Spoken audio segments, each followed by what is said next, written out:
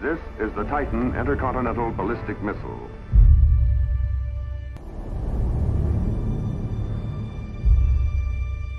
Its mission, deliver a payload to a designated spot on the Earth's surface some 5,500 nautical miles away.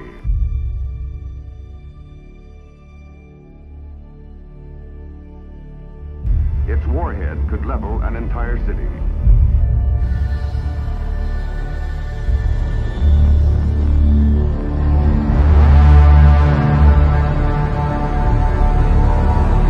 The lethal giant is boosted on its way by raw power.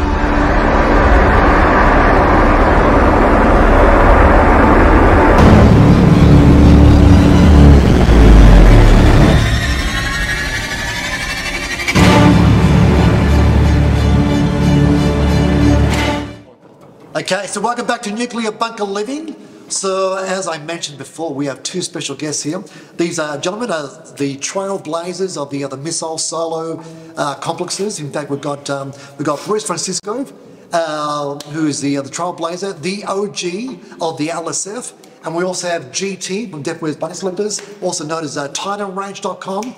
And he basically pioneered, and he's a trailblazer for the Titan II. Okay, so welcome to the Titan I. We are in the Power Dome. We've got the water treatment plant over here, built in Glendale, California. But this space is pretty impressive, very vast, massive, and we're talking about the gauntlet of challenges and the massive undertaking. And somewhat like, if you're going to renovate a Titan I, it's also like a curse too, right?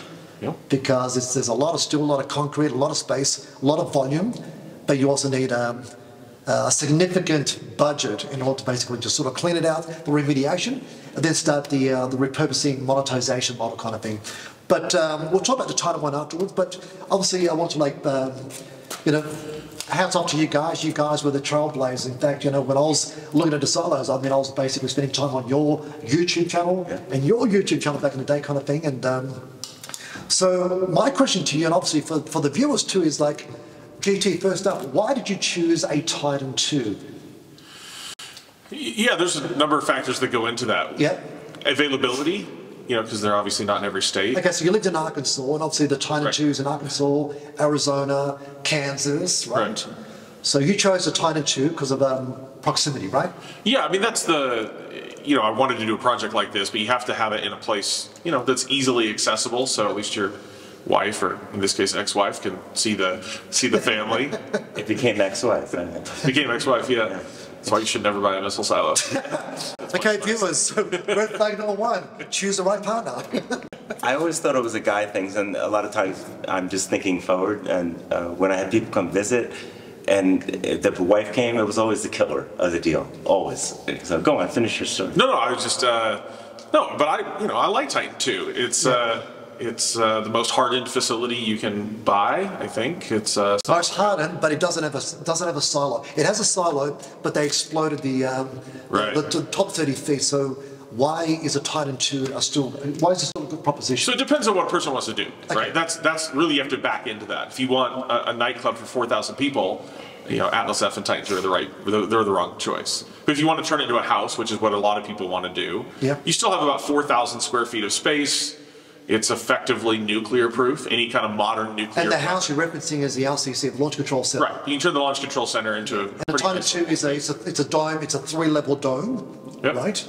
And so you've actually converted yours into what, like an Airbnb? Yeah, first the idea was turned into a house for the family, and then life changes, so we ended up on a path, and now we do any kind of event there.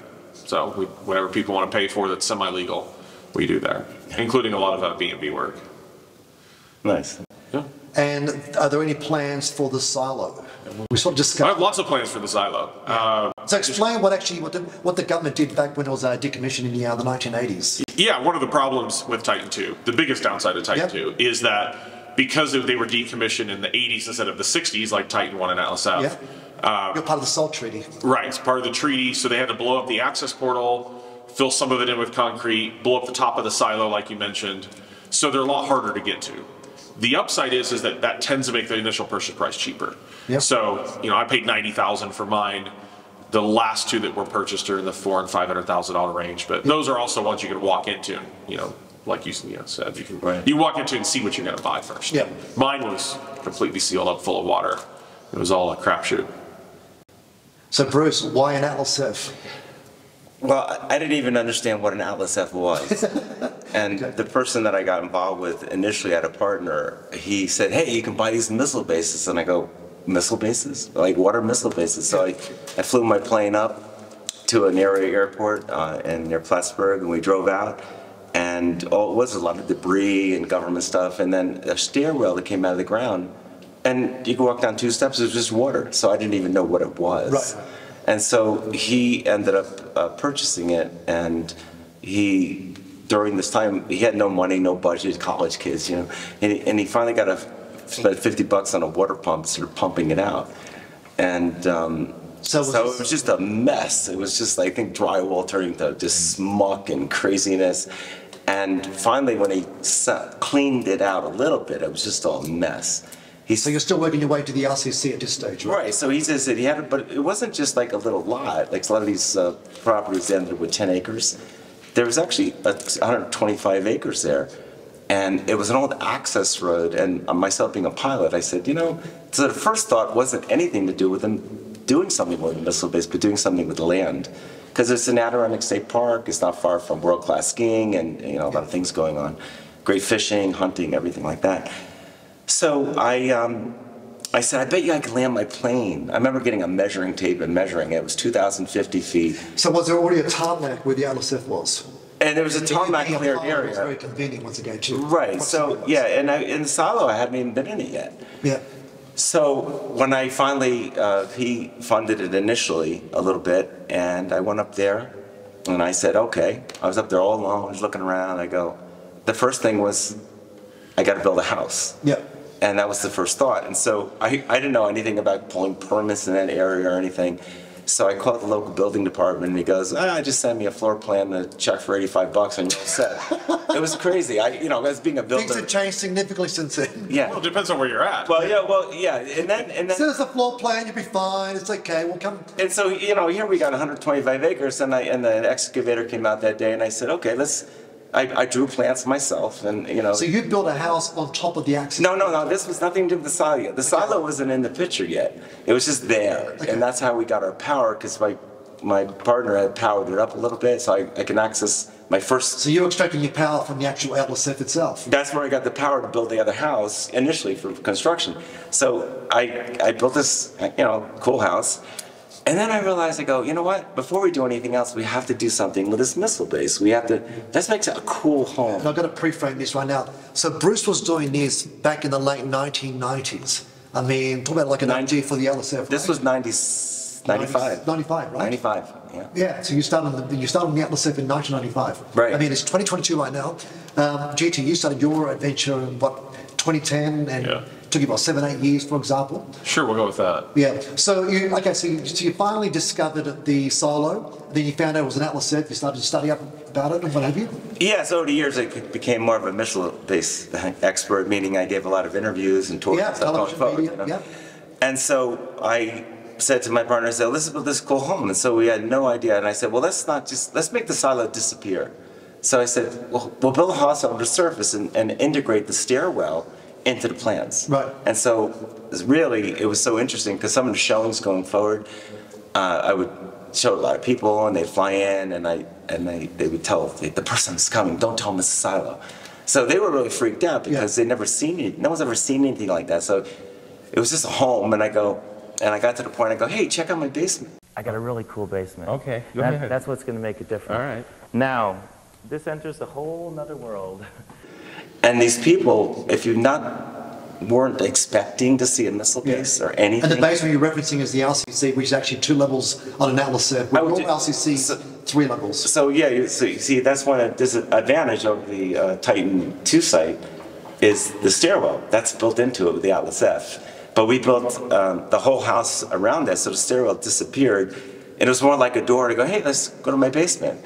And if you had no idea you were about to see a missile base or anything to do with that, and you go to the door and you start walking down these stairs and you keep going, people were freaking out. They couldn't talk. Yeah. They were just so freaked out. That was amazing. No, because you weren't expecting anything. Yeah.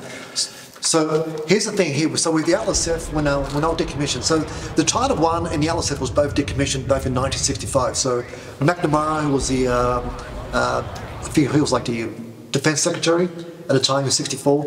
He basically said, okay, so the LSFs and the Titan 1s are going to go. And then the Titan 2 became the successor, for that period of time. So the silos in the LSF and the Titan 1s, they remained intact. And your LSF actually had a crib. So the crib pretty much contained the actual nuclear missile, for example, of you. In essence, what it was a stairwell going into the surface. You had a 42-foot cylindrical structure, 35 feet tall, and the idea, of course, is the crew would survive a direct nuclear hit. The downstairs was all the computer rooms. The upstairs is where the crew would live.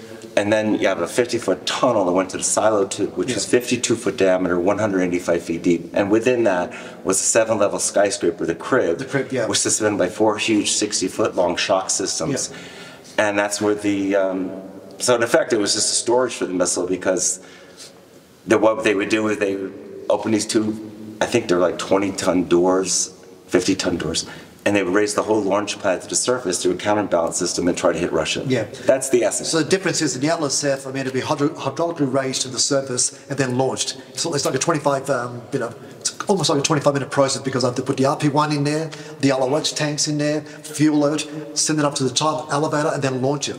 Where the Titan 2, they could shave off 25 minutes, and it can launch within about 90 seconds, because it'll launch within the actual silo itself, from inside all the way to its intended target, 6,000 miles away.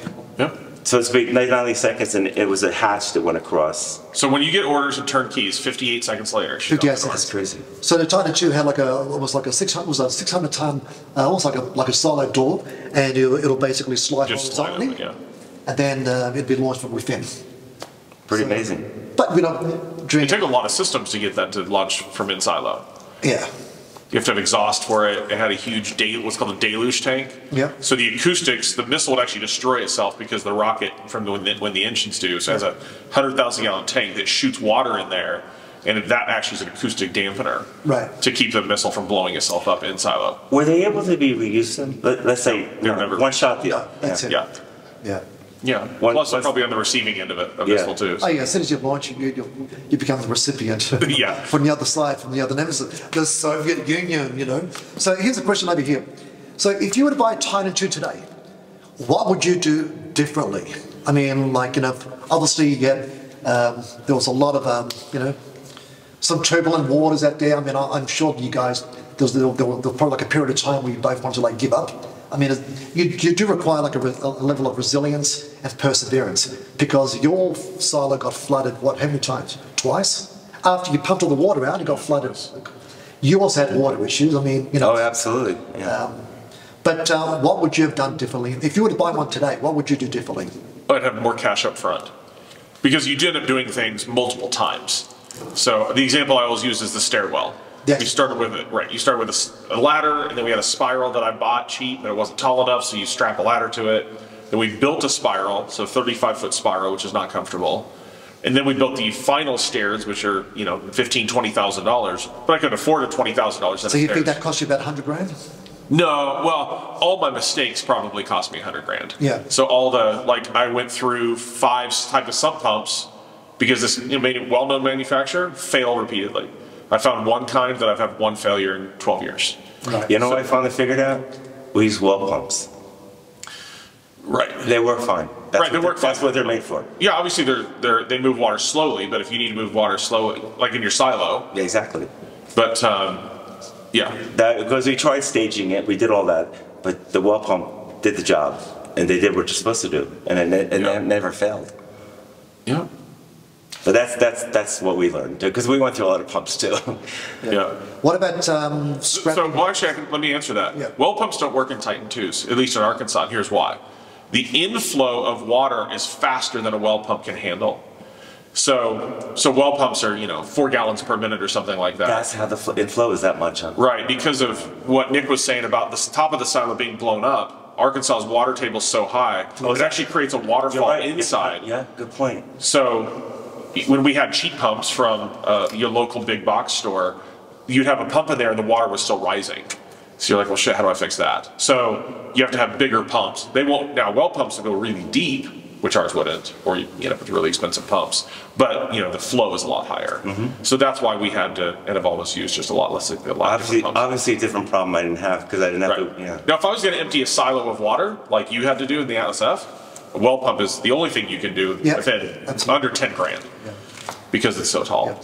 So if anybody was looking at acquiring like a Titan II, you also need to understand that in Arkansas the long cableway still remains, and you have to basically build a bulk and Kansas to stop any water coming from the silo. But the Arizona T2s, the Titan IIs, the long cableways were removed, right? Correct. Yeah. So obviously not all silos are the same. So with the Atlas F, I mean, what would you have done differently if you were to buy an Atlas F right now? And the great thing about an Atlas F is it's intact. I actually understand that because after I finished the silo and I found some investors and it's off the table, I acquired another one. And the biggest feature for me is it never had water in it. And that was a big plus because you didn't have to deal with the moisture problems and the constantly dealing with water. And I said, well, if I'm going to do it again, I don't want water. Yeah, because the other one was in Adirondack in New York, right? So exactly. We're talking about water here. So, I mean... So that was one of the bigger factors, and to me it's a huge selling point, and so that would be the direction. Water is a constant battle. I mean, here in this Titan one, we've done like a brief tour thus far, but this Titan has 4.5 million gallons of water in the actual silos and the propeller terminals and the equipment buildings. So it's 4.5 million gallons is a shitload of water. So sorry, water, you guys say it. Yeah. So I mean, apart from like, you're gonna need a lot of water pumps, sump pumps. What about scrapping? Did you have any scrapping? Did you have to like scrap anything, like metal-wise? Did you get some scrappers in there with No, we actually didn't. Well, my partner I had, he cleaned up a lot of the muck and the gunk in 5-gallon buckets carrying it out. And I'm not sure what he did with it. Right. Because when I came in, it was just a mess, but a lot of the bulk crap was out of there. Right. So I still had wet metal and rust and still crap. So there wasn't a lot of scrapping, and any asbestos was in the silo that was contained, and it was moist in there, so it was never a factor. Right. But with your silo, it's still pretty much a crib. I mean, unless you plan on like building, apartments, all that kind of thing, it's going to require like scaffolding to like scrap all that crib, for example. So obviously, the crib's kind of cool, but how are you going to monetize it at the end of the day? I mean, the other missile base I have, it doesn't have any metal in the silo too. That's some scrap. Yeah. It's cleaned down to the bottom. There's debris, obviously needs to be removed at the bottom. So that was a plus. That's a nice clean approach, and it's dry because the water table is obviously a lot lower, right? Yeah, I don't have to deal with that. Just remove the debris, and looks like most of the asbestos is out of there. That's good. And GT, what about so? How would you approach, for example, like sandblasting, or a dustless blaster utilizing recycled media, or like a commercial pressure washer with like 5,000 psi? Which one would you use? Well, I used all of those. Okay. So I bought a huge 4-cylinder, 6-cylinder Allison diesel pressure sandblaster. So we hauled media down and we started it. And the problem with a regular traditional sandblaster, not in this room, but like your tunnels, you stop, you can't see. Yeah. 30 seconds after you're blasting, all the air is full of dust. Well, you're using like a negative air pressure machine to like just filter. I mean, you can, but that's still, you have to push a massive amount of the media is a lot of media. So we tried that for a little bit. Plus, you have to pull all of your media out. Anything you do inside a missile silo is anything that goes in or anything that goes out it's a lot of work. So, like you talk about salvaging, right? It's unbuilding a ship in a bottle. Yeah. Right. Everything you have in here has to go through, in the grand scheme of things, a pretty small area to get out. Yeah. And that's the same problem. But where I ended up was pressure washing. Okay. So, really hot water, like we have machines. Explain the jet on the. Right. So the pressure washer. So don't go to your box store and get one. You go to a proper one. It's 5,000 psi, 5 gallons per minute, which is a high flow, high pressure, and then it's got a ceramic needle point. So it's a needle that'll cut you, but it actually turns like a turbine. Yep. The water pressure makes it turn. Yep. So it makes little circles. Yep. But so fast you can't see them, and it'll peel most anything off. Let me ask you here, these concrete walls here, I mean, if you have pressure washers, should I mean, the goal is to be able to paint maybe afterwards or make it look good. Yeah. Absolutely. I do like the That's actually what he did. He actually pressure washed everything, and then he drained it, he dried it, and then 2-part epoxy paint Yeah. on the walls. Yeah, I mean, I didn't even, the paint I went to Sherwin-Williams, and I said, hey, what kind of paint for concrete, what for metal? And Did you treat the metal, once you used the pressure washer, how did you treat the metal? I used a primer called Chemchromic. Yeah. Again, I feel like I'm sponsoring. And was that within like a 2-day period? Otherwise it oxidizes it again, right? So you do like within 2 days? Is it primer? Correct, but the Chemchromic also has like a rust inhibitor in it. Right. So you just have to paint within between 2 and 14 days afterwards. But it's not as complicated as it sounds. Yeah. It's, again, once you have to have the right profile. So if it's too smooth, it won't take paint. But I didn't have that problem with the steel and the concrete. Did you sand down any of the surfaces or? No. No, we didn't have to do any of that. And that's, again, I went into it without the testing. That's why I spent too much money on a sandblaster and the work and the labor to do it.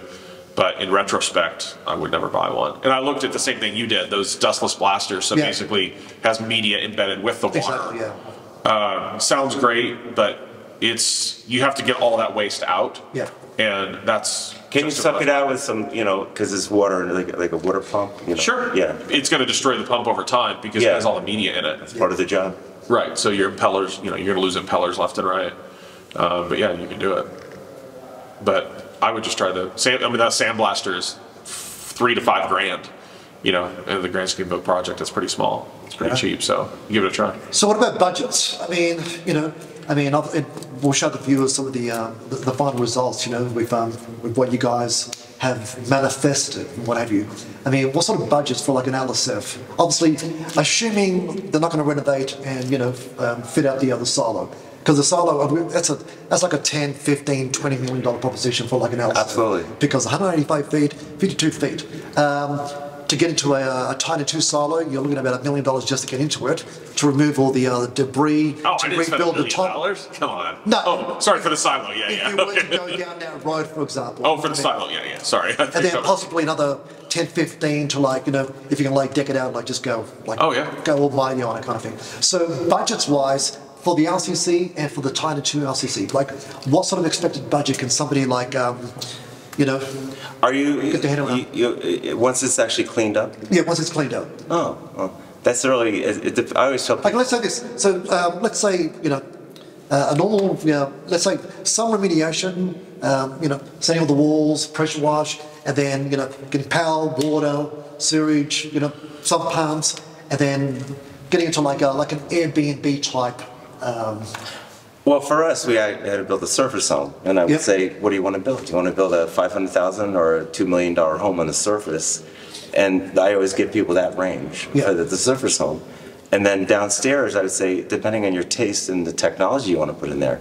So it's really, I always say, I really just remodel the basement in a sense. So I would say the budget would be $450,000 to $800,000 for the downstairs, depending on what your taste and things are.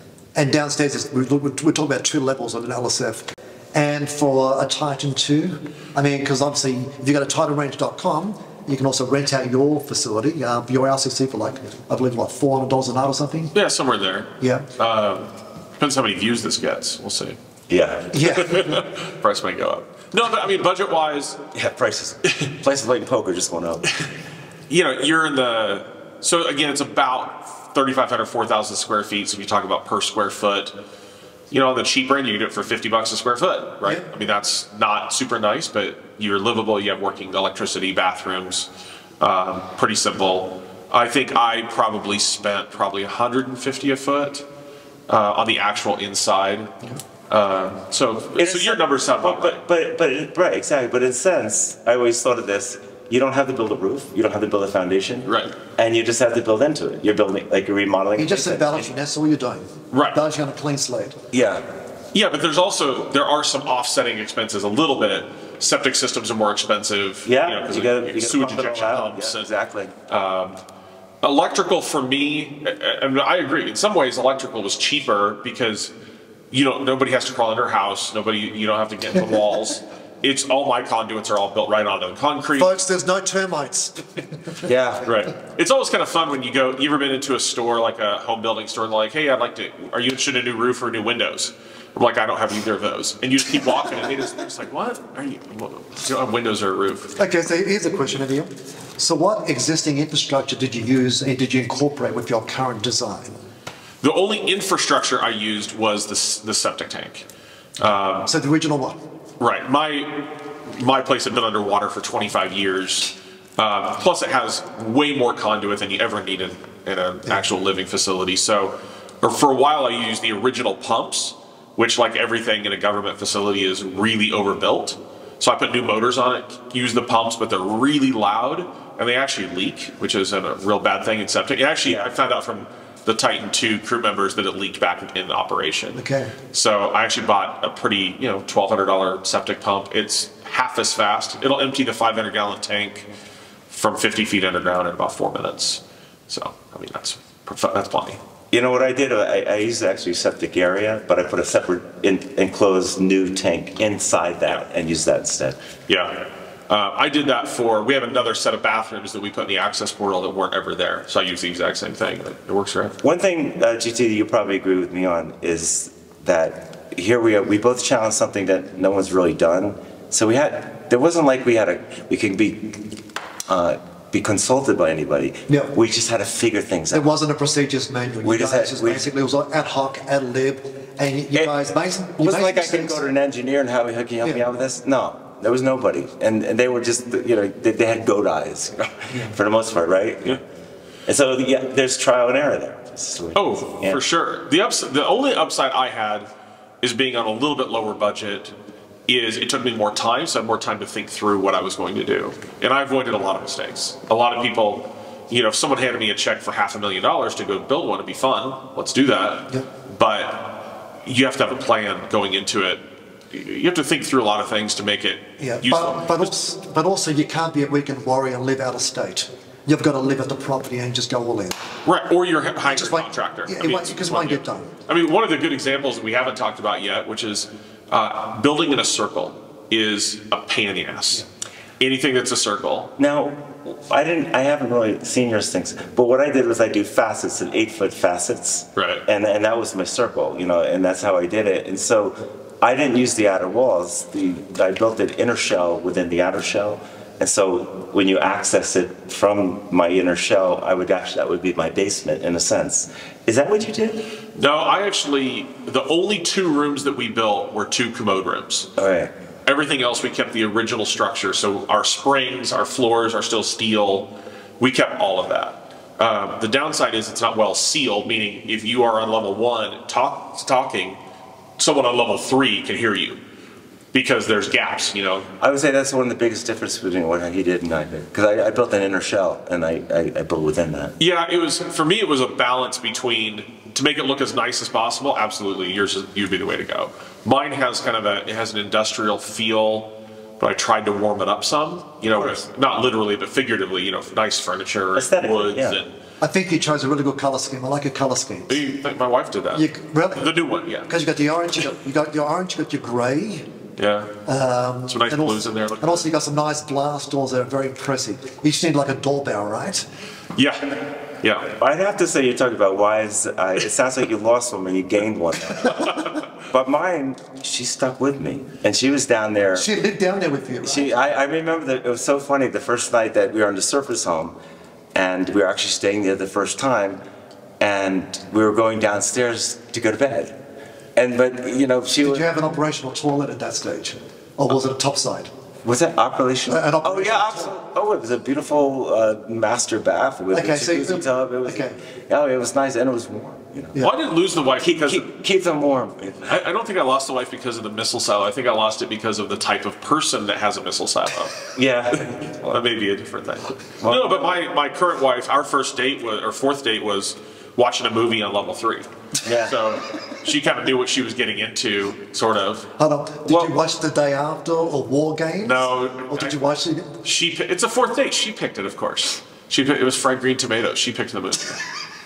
You know what? It's interesting you were talking about wives and all that. So my partner, I remember he would pick up a girl, and because he would be staying there too, and he would bring her back and didn't tell her where he was. Is this like dating advice right now, or what? No, but I remember he saying, I said, well, let's go. So guys, if you want to impress, get a missile silo. No, but she didn't know. And so he'd be walking down the stairs, and she goes, am I going to be okay? Are you a serial killer? You know, it's like Silence of the Lambs Part 3. Yeah. No, I always told, like, if I was going on dates, I would always say, text a friend, let them know you're going to be underground. And there's no single, no weirdness down there, so, yeah. You have Wi-Fi down there? Of course. Of course, this guy is a Wi-Fi. Well, I know. I got to. Yeah. Awesome. So any other things, any other points, I mean, like... yeah, go ahead. Other attributes, for example, like, I mean, you know, would you entertain a Titan II, and would you entertain an Atlas F to, like, fit it out? Would you? I've always liked the idea of your command center, because it's 3 floors. And there's a lot more possibilities, and it's a bigger space. But then I would be presented with the challenges of that versus what I had. I had more of a strict cylindrical structure with a flat top. You have a dome top. Oh, yeah. And that would be different for me. But I would have to think. The dome top's pretty tall, so like I'm 6 feet, so I can stand next to the wall and my head won't hit the dome. Yeah, So, but again, I enclosed everything in. I did show some of the top. But everything's enclosed in on mine. Matter of fact, even the floor is built up off the steel. Yeah, that's right. Yeah. So GT, can we sway you to the Atlas F side? The silo is very impressive. But you have to have the research. And here's the other problem with a silo. And this is when people ask me if I'm going to do my silo.